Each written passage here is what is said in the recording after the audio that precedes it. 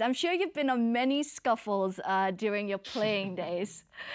Anything that's bad or you felt like perhaps it could have been handled just a little bit better, but just the anger and the adrenaline of the pitch got to you?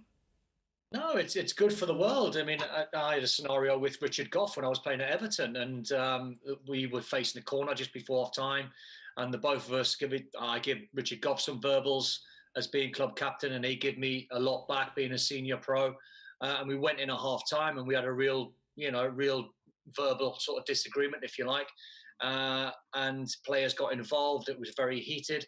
But what I took from Jose's reaction, and me and Gary knew it was coming because we've seen him a million times. We've all been involved with them. This is when you know and you can identify with players that they do care. Because if Lloris is not having a go at Son, he's not passing on his experience from what he can see from his position, because he might have smelt something dangerous was going to happen. And Son, who is an incredible worker, wouldn't have been happy with Lloris saying something.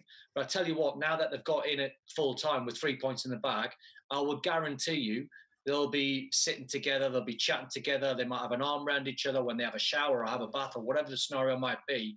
They'll be best of friends again, because that's how football should be. It's not all nicey-nicey when you're in the Premier League. It's the best league in the world.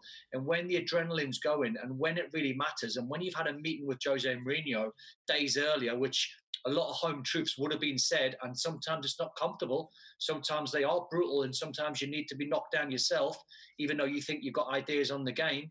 Young, and experienced professionals as well. You all have to listen. And sometimes the managers are not even involved in those meetings. They let the senior players take control of the meetings. But when you come off that pitch tonight, I guarantee you, Jose would have been looking at Son, and he would have been looking at Lloris thinking, those are two I can rely on. Gary?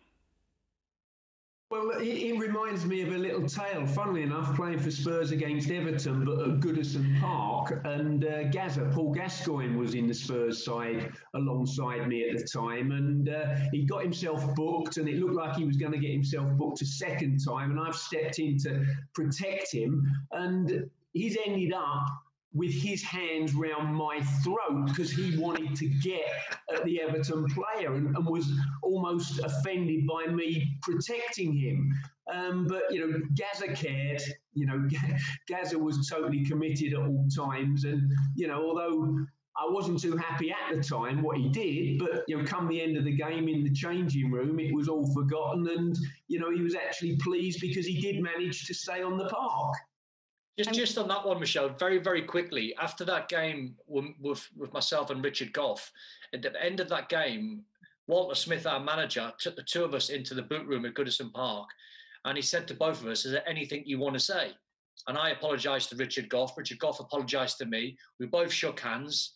We won the game. We moved on, and we walked out the boot room, arm around each other, because it's two professionals that actually care about their job. They care about winning. They love the responsibility.